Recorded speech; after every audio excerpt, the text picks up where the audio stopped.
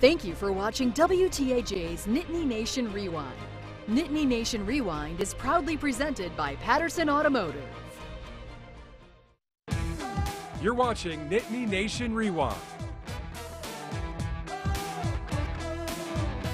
Welcome back to Nittany Nation Rewind. Now, this team had a Heisman Trophy runner-up. They also had a College Football Hall of Famer, but they did not win a national championship. That's the theme, right? You could call this the Forgotten Years. At least that's the title of a book about the 1977 and 78 football teams, and that's kind of where we started our research. Penn State football only lost one game in 1977 and 1978. So why would you call it the Forgotten Seasons? Well, sometimes when you're winning as much as Penn State did, you forget about some of the good times. Paterno in 1984 said 77 was his best team of all time. When you start losing Mickey Schuler, who's arguably one of the top 3 tight ends in Penn State football history, maybe number 1. You lose Jimmy Cefalo, who was a great athlete, great flanker. You lose your number 1 tailback in Steve Geis through graduation.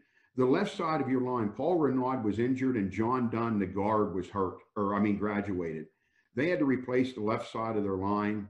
They had to replace their starting tailback, their starting flanker, their starting tight end. And on defense, you lose an All-American like Randy Sidler, who's at the nose. And you come back in 78, and they struggled offensively, but the reason why is because they lost all those players. And after all of that, Penn State still had a chance to win a national championship in 1978. The team beat 3 ranked teams, Ohio State, Maryland, and Pitt, on its way to a perfect 11-0 regular season. Then, number 1 ranked Penn State had a chance to play for a national championship. And boy, this is a moment people will remember. Number 1, Penn State took on Bear Bryant, and number 2, Alabama in the 1979 Sugar Bowl. And it was iconic. Penn State got the ball to the half-yard line in the 4th quarter, down by a touchdown, 14-7. On 3rd down, Matsui tries to go over the top. He would be stuffed. So Joe Paterno decides to go for it on 4th down, just inches away from the tying touchdown and possibly a national championship. Mike Goodman would get the call, and the Crimson Tide defense would shut out Penn State. Heartbreak. That wasn't the very end of the game, and Alabama would clinch the win with an interception, but it was the 5th national championship for Bear Bryant. It was such an emotional moment, and we had such high hopes of bringing a national championship to Happy Valley, and we were 11-0, and really had an unbelievable football team. You think of the individuals that played on that team, and we just couldn't bring it back. Everybody thought it was 1st down. It was actually 3rd down when they got inside the 1-yard line. And Penn State's down 14-7. We know, real estate is hard to come by. And you're on that goal line. I still think Matsui's over if they have replay. You just look and you thought, oh my gosh, can we ever win one? I honestly felt sad, not for myself, but for the guys that were heroes to me. I felt sad. Boy, it's kind of a downer. Matsui would have some revenge about 7 years later in that same building, but we'll get to that later. Okay, Penn State finished with a 22-2 record between those 2 seasons, 77 and 78.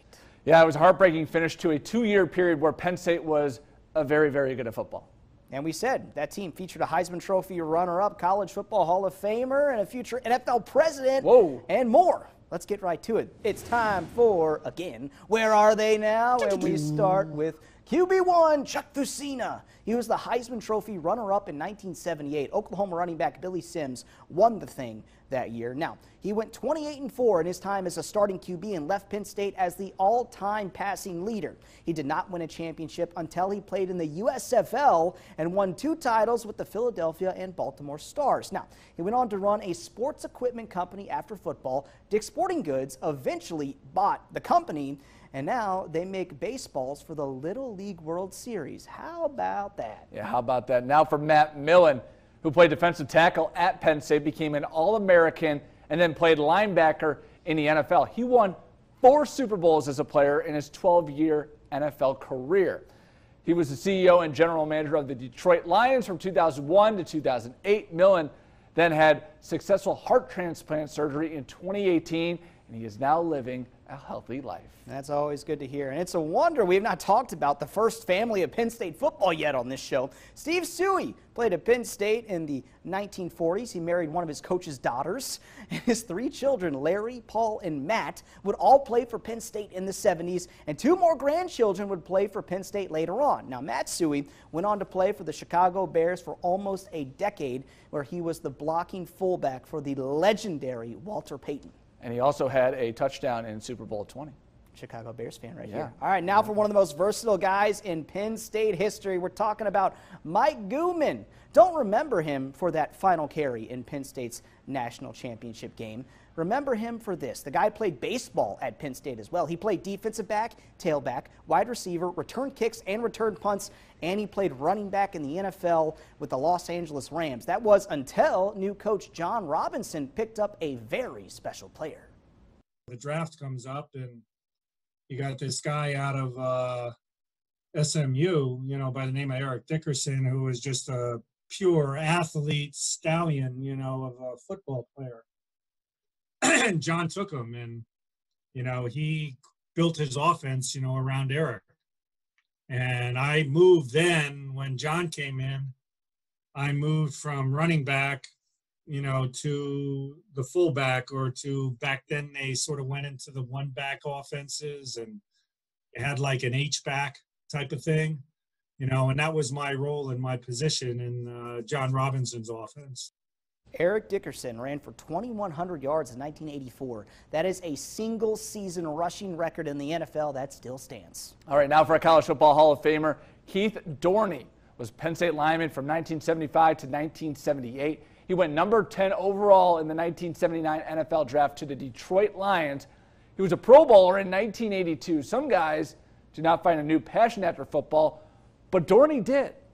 Me, you know, pretty cocky individual. I'm not as cocky as I used to be, but back in the day, I certainly was. I was thinking, hey, I'm smarter than the average guy, and when my pro career is over, I'm going to transition seamlessly. And nothing could be further from the truth. I've floundered for years before I finally found my second calling, and that was teaching. He got a master's degree in teaching. He worked as a teacher in California, teaching youngsters from all walks of life. Now he's teaching finance to the smart folks in Silicon Valley. I love those stories. So to recap, 13 undefeated seasons, but only 2 national championships. Penn State won Big Ten titles in 1994, 2005, and in 2016. And if you want a running theme for Penn State, it's a bunch of almost. Like in 1973, another undefeated year, 12-0 with a Heisman Trophy winner. Woo! But only finished the season ranked number 5. Come on now.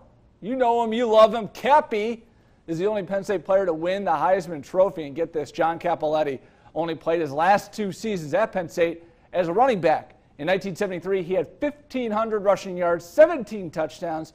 He had 2,600 rushing yards in his career, and he beat out Ohio State lineman John Hicks, who would finish number 2 in the Heisman Trophy voting. That's right, an offensive lineman was a runner-up for the Heisman Trophy. And here's your fun fact, he is a classic car enthusiast. There you go. Coming up next, now you know how we got here, but what about now? James Franklin, the James Franklin era. What are Penn State's chances at a championship? We'll see you soon.